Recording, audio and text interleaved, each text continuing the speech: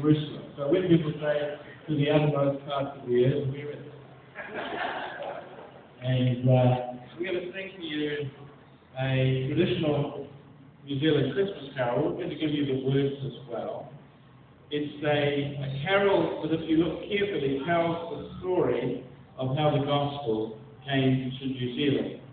And it came in the first sermon preached in New Zealand was on Christmas Day.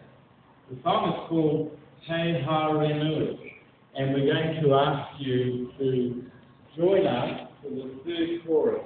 We won't sing the last chorus because it's slightly different, but if you feel like joining in, the words will be there.